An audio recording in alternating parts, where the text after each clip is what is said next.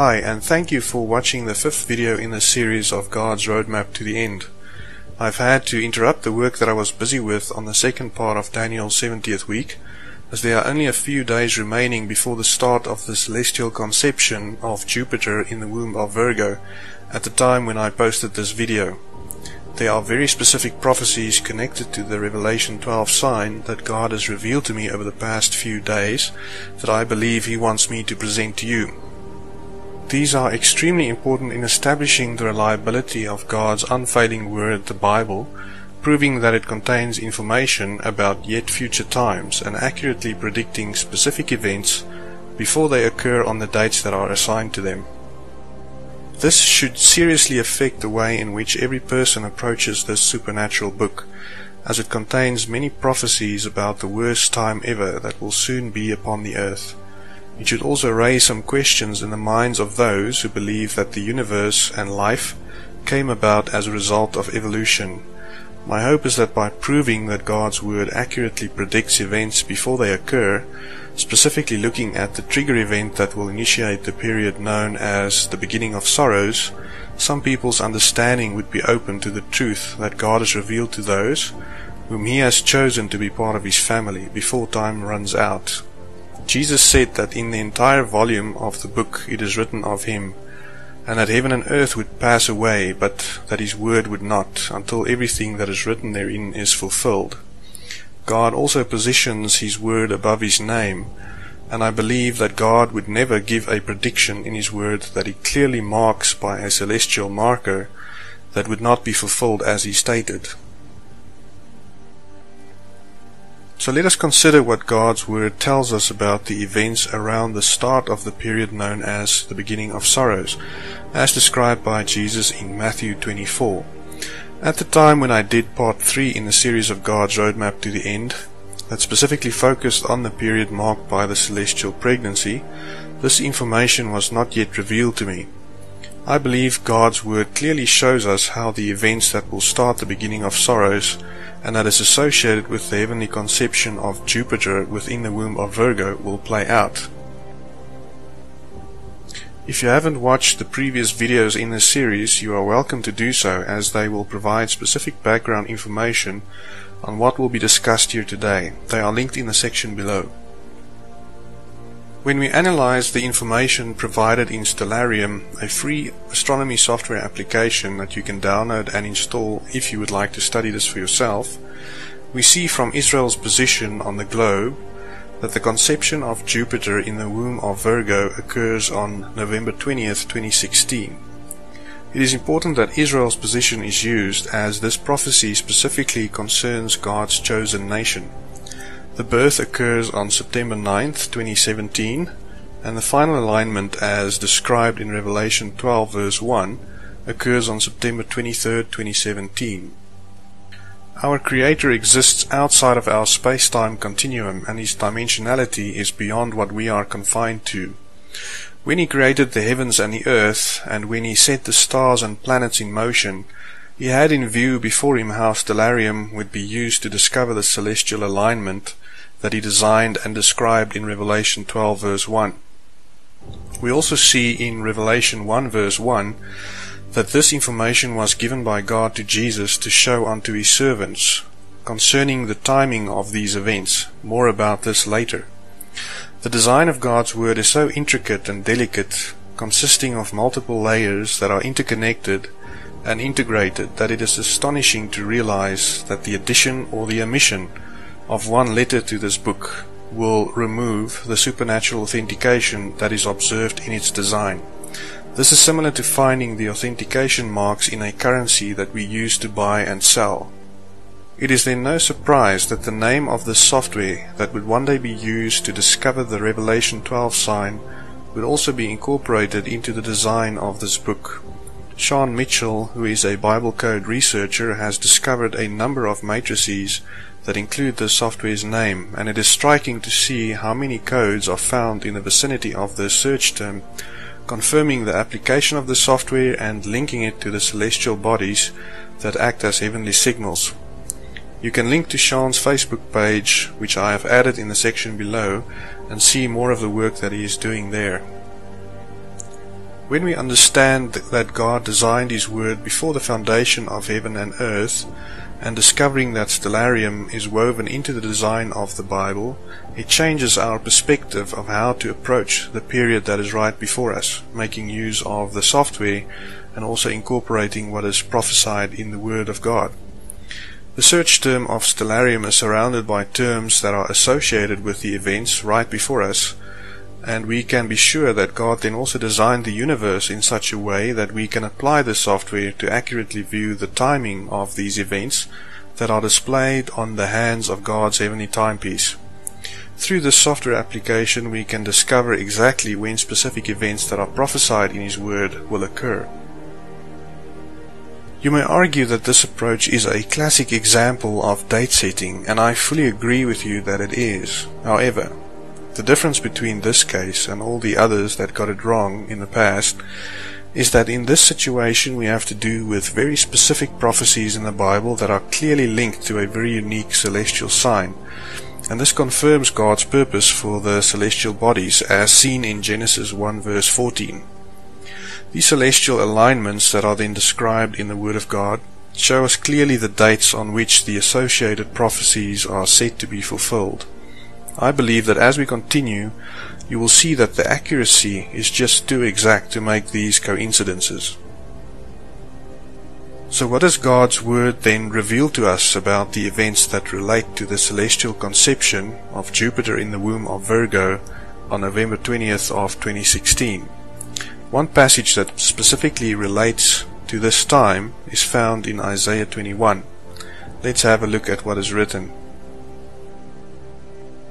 The burden of the desert of the sea, as whirlwinds in the South Sea pass through, so it cometh from the desert, from a terrible land.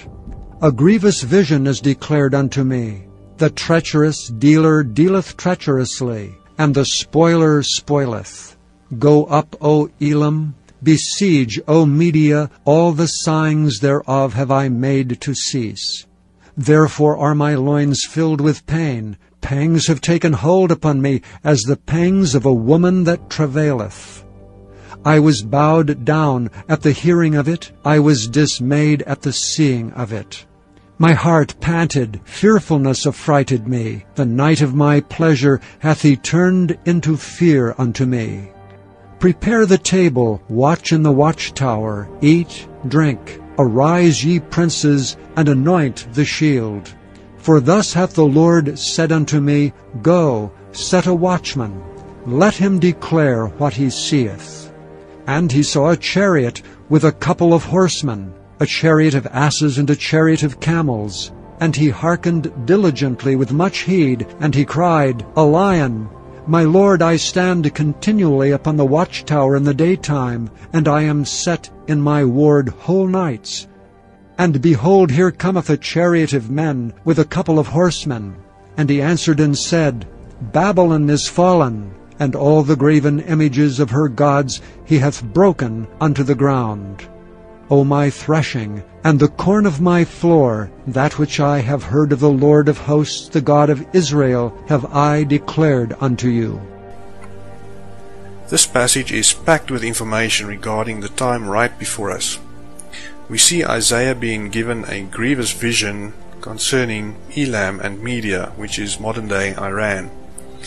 In this vision, Iran is then called to besiege or to attack. This attack is described as occurring in a treacherous or underhanded way that will most likely catch their target by surprise or off guard, and it is also possible that they may be attacking their target through a proxy.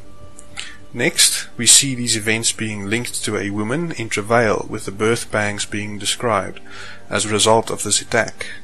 This aspect of this prophecy specifically assigns the events that are described to the start of the period that is physically marked by the sign of Revelation 12.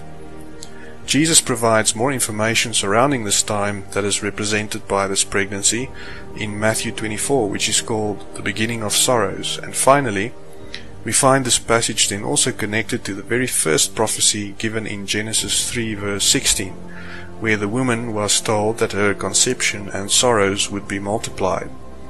All of these passages are prophetic descriptions that point to the same period before us, where the timing of specific events that form part of the celestial pregnancy is signaled by God's heavenly timepiece.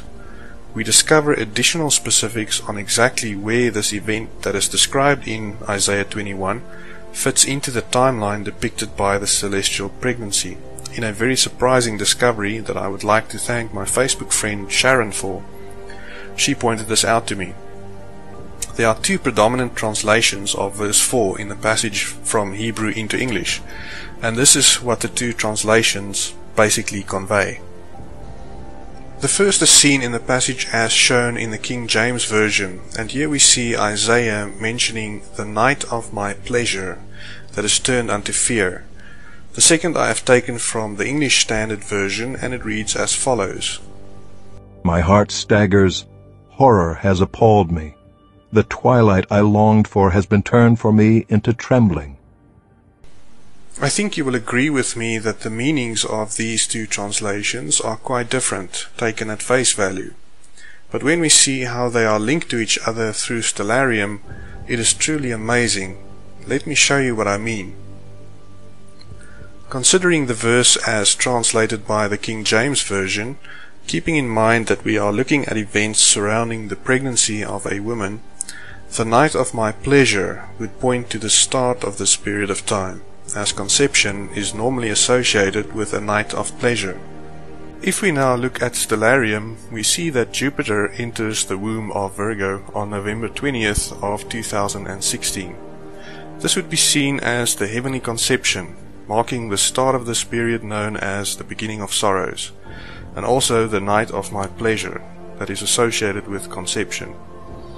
Considering the second translation, we see mention of a longing for twilight, pointing to a specific time of day and not so much to an activity that would be associated with conception. When we look at the time at which twilight occurs, from Jerusalem's perspective, we see that on November 20th, twilight starts at 4:37 p.m. and lasts until 6:02 p.m. Going back into Stellarium, looking at this time specifically, we see that the conception of Jupiter in the womb of Virgo occurs exactly during twilight. At the start of twilight, Jupiter's center point is outside the line it needs to cross to enter the womb of Virgo. At the end of twilight, Jupiter's center has moved across this line. The accuracy with which the heavenly activity matches the information provided in this prophecy in the book of Isaiah from Jerusalem's perspective is far too great to be a coincidence. We also have two translations of the same verse that accurately point to the timing and the activity that is depicted in the celestial alignment, and that is linked to this prophecy. Both the conception and the timing of the conception is accurately given in two translations and confirmed within Stellarium. This links the attack on Israel to the conception of Jupiter in the womb of Virgo and shows us that it will happen around twilight. The precision of this heavenly alignment to this prophecy is astounding when we keep in mind that the information was written thousands of years ago, when only God knew the day and the hour at which this event would occur. Not only has God provided this prophecy, but He has guided the translators of the verse from Hebrew to English to capture two aspects that would seem to be unrelated in the absence of the heavenly sign, and tying them together within a software application that we can use to view this heavenly sign. God has also designed the cosmos in such a way that it would mark the specific point in time, so that it would be clear to everybody evaluating this information to see who is really in control here. If we understand what God's Word is showing us then, this clearly indicates that Iran, or a proxy of Iran, will launch an attack against Israel after sundown on November 20th, 2016. What is further very interesting about this passage is that we see a chariot of horsemen that follows the description of this event. We find a very similar pattern in Zechariah 5 and 6, where we see a vision described to Zechariah that is then immediately followed by a chariot of horsemen. This is what we read in a passage from Zechariah.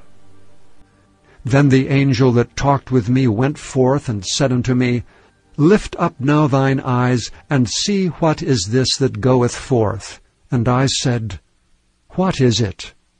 And he said, This is an ephah that goeth forth. He said, moreover, This is their resemblance through all the earth. And behold, there was lifted up a talent of lead, and this is a woman that sitteth in the midst of the ephah. And he said, This is wickedness.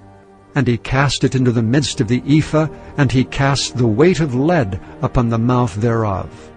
Then lifted I up mine eyes, and looked, and behold, there came out 2 women, and the wind was in their wings, for they had wings like the wings of a stork. And they lifted up the ephah between the earth and the heaven. Then said I to the angel that talked with me, Whither do these bear the ephah? And he said unto me, To build it an house in the land of Shinar, and it shall be established, and set there upon her own base.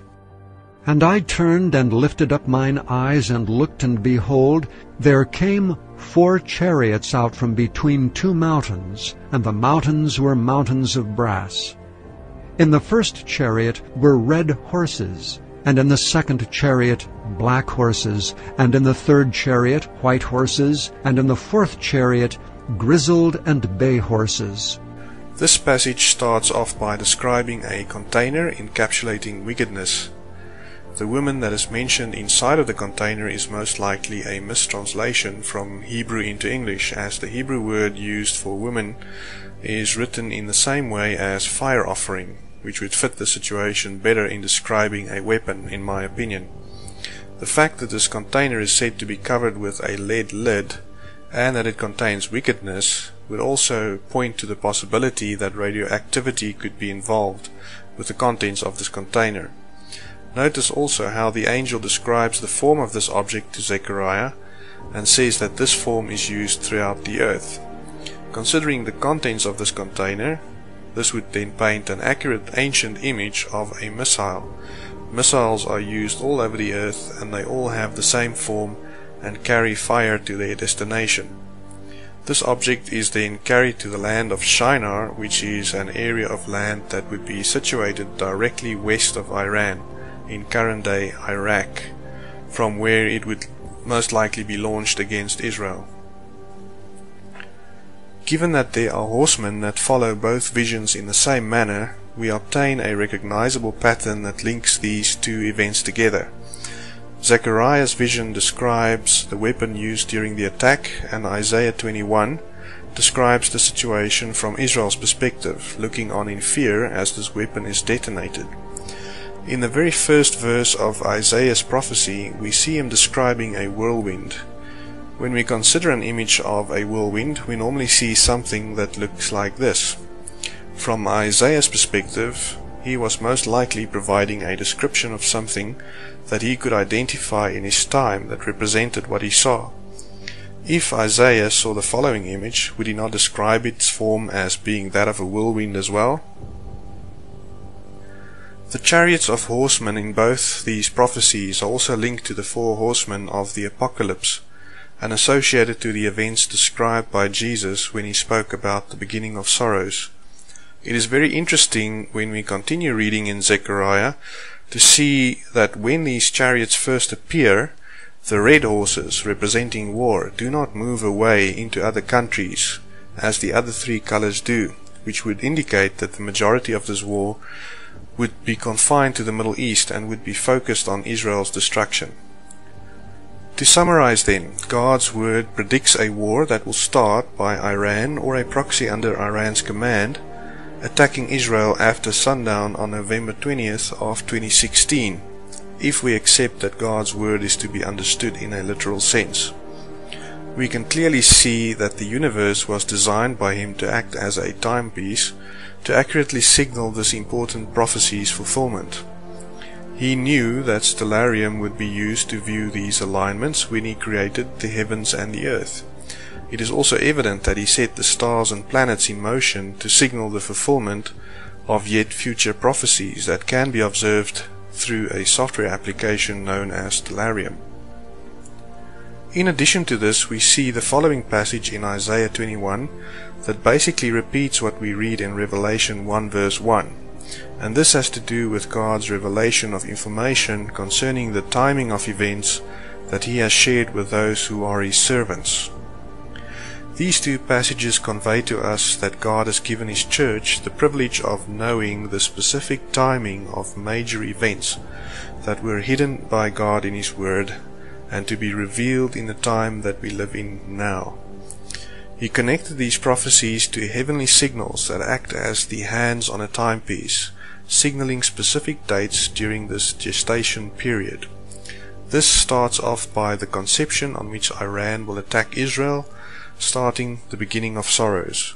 This is then followed by Israel's sorrows intensifying over 9 months until the birth of Jupiter from Virgo occurs, when great and fearful signs in the heavens are given when Jupiter collides with Nibiru.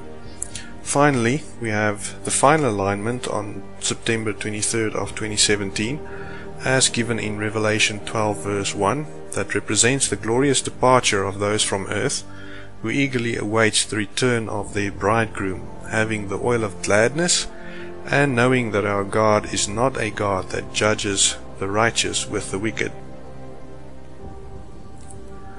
Thank you for watching. If you have given your life to the Lord Jesus Christ and look forward to our unification onto Him in the clouds, I hope that this message will encourage you to know that the time that we have left on earth is soon coming to an end. If you do not look forward to meeting the Lord in the air before He begins His judgment of the earth, or have not accepted His free gift of salvation, there is still time for you to do so and to become part of His family by accepting the salvation that He freely offers to anybody who would accept. If you would like to do so now, you can invite Him into your life today by praying the following prayer and asking the Lord Jesus to reveal Himself to you. Heavenly Father, I know that You are real and that Your word is true. Your word also states that You love me so much that You have given Your life in exchange for my salvation from the judgment that I deserve. I know that I am guilty and that my life is full of sin. I am lost without Your saving grace, and I know that I can do nothing to earn my own salvation. Please forgive me for not recognizing You, for not obeying You, for not loving You with all of my heart, or my neighbor as myself. I repent today from my old life. I turn my back on it and I walk away from it. Please cleanse me from all my sins through the precious blood of Your Son, Jesus Christ. Today I choose an intimate relationship with You. Lord Jesus, I have heard Your voice and I open the door of my heart to You. Please come into my life and make me a new creation according to Your word. Please fill me now with Your Holy Spirit so that I can love You back and live the life that You have created me to live in the short time that remains. Help me also to live my life so that I can be pleasing in Your eyes and give to me the oil of gladness so that I can look forward to meeting You in the clouds when You come to fetch us for the wedding. Thank You for Your grace and love, and keep me until You return to establish Your kingdom on earth. This I pray in the name of, above all names, Jesus Christ, and I thank You for now coming into my life. Please use me in Your kingdom from this day forward. Amen.